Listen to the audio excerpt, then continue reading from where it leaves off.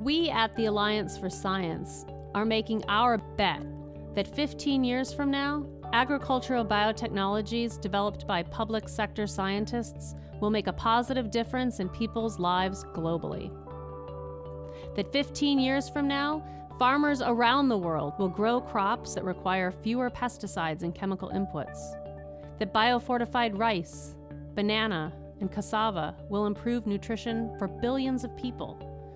That Bt eggplant and cowpea will reduce pesticides, benefiting farmers, consumers, and the environment.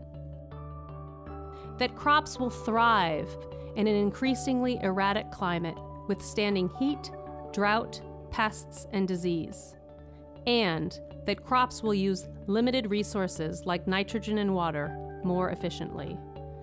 We at the Alliance for Science bet that in 15 years, people everywhere will have access to innovations that will improve the environment, contribute to a more food-secure world, and improve livelihoods globally.